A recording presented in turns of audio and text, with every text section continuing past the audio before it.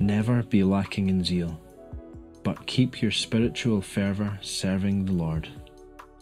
Be joyful in hope, patient in affliction, faithful in prayer. Genuine love is joyful in hope, patient in suffering, and faithful in prayer. It is full of zeal, energy, and wants to serve. It can't help but serve and prefer others. It has to be outward, stretching, and going beyond our boundaries.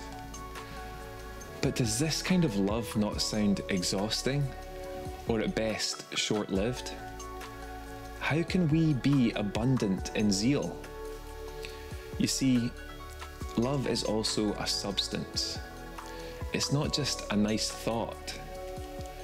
The substance of God's love has to get into our deep places, to remain in us. It is only then that we are able to live out these verses with any kind of authenticity and longevity.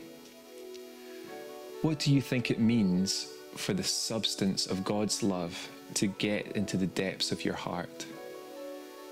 Could you spend some time in quietness, inviting the love of the Father into your heart afresh today?